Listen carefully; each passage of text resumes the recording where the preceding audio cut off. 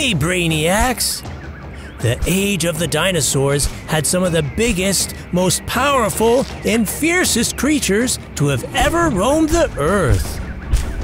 There were awesome hunters like this fearsome T-Rex. Enormous plant-eating dinosaurs like Brachiosaurus. And giant flying reptiles like Quetzalcoatlus northropi. But if these amazing creatures died off long before humans even existed, how do we know so much about dinosaurs?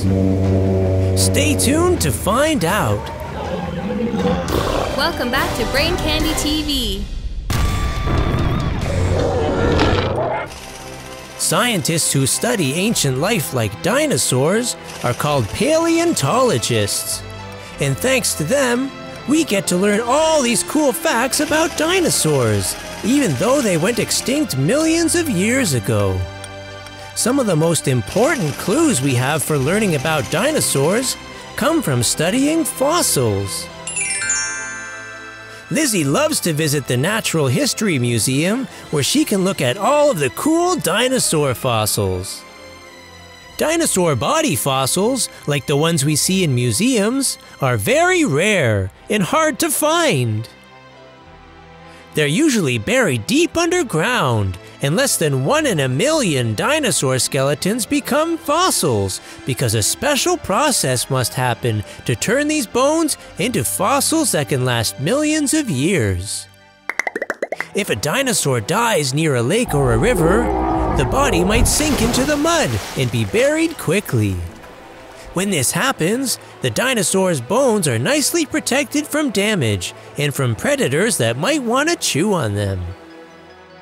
Slowly, the bones get buried deeper and deeper under layers of dirt or sediment that hardens under pressure and turns into rock over time. The rock stays wet from the nearby water, and that water becomes filled with tiny pieces of rock called minerals. As time goes on, the buried bones become soft and spongy. Minerals from the rock water wash into the spongy bones.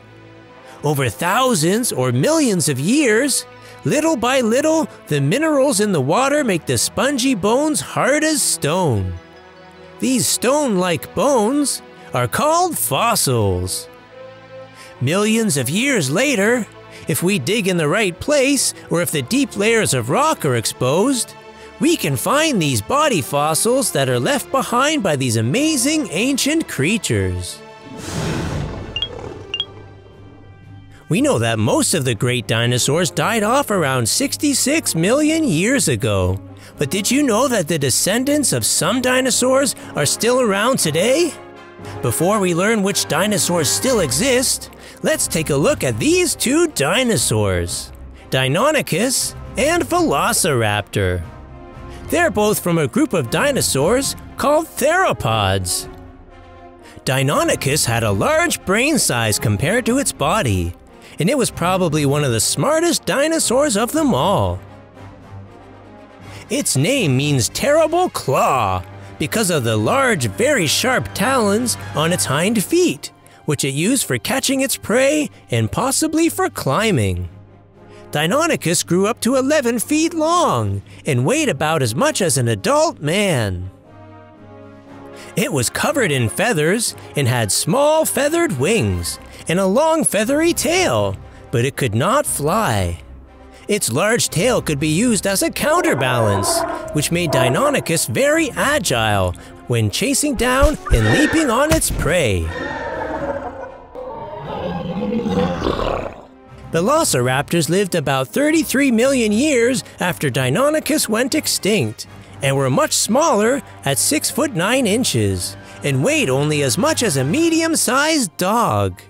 When paleontologists found a well-preserved Velociraptor arm fossil, shown here at the top, they discovered little evenly spaced bumps on it called quill knobs, seen here in a close-up.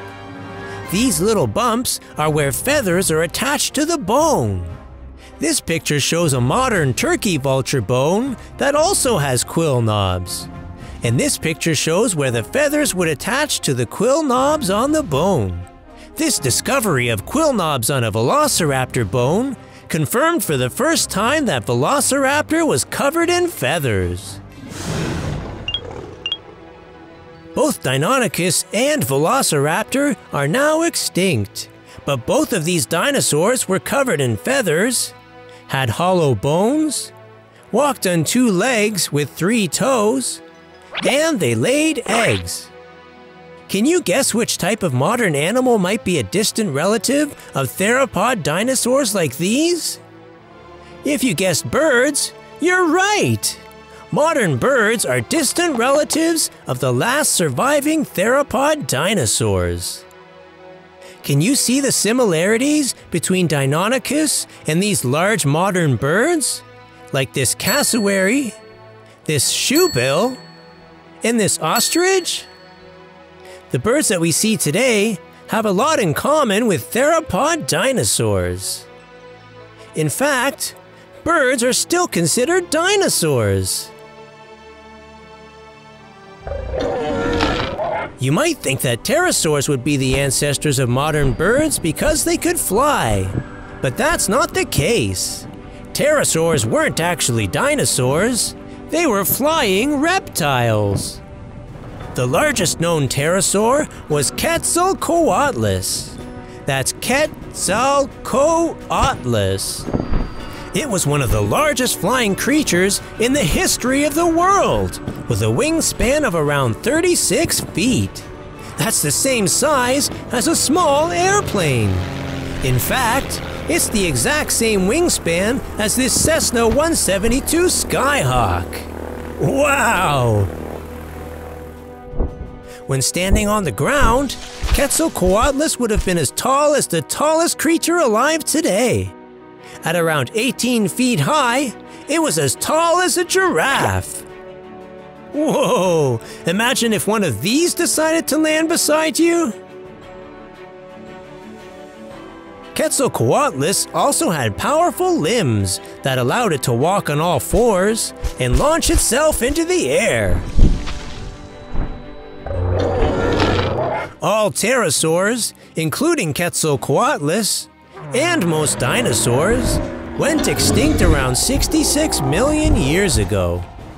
But some of the smaller theropod dinosaurs survived, and slowly, over millions of years, evolved into all the varieties of birds we see today. So the next time you see a bird, you'll know that you're actually looking at a distant relative of these ancient feathered dinosaurs. How cool is that? Thanks to all our amazing Patreon patrons for your support of our show. Special thanks to our new Super Brainiacs: Aiden, Leonardo, Madden, Jeevan, Luke R., Ellis, Calvin and Landon, Floramund, Hunter, Artie, and Perseus. As well as our new fire truck level Brainiacs: Adrian and Barkley, Charlotte and William, Teddy, Oliver and Everett, Kamari, Adriano and Victoria, Nicholas Kalel, Finn and Athena, and Evangeline. You're awesome! Hey parents, if you'd like to see your child's name in the credits and other fun perks, please check out our Patreon page at patreon.com/braincandytv. Thanks so much for your support. It really means a lot.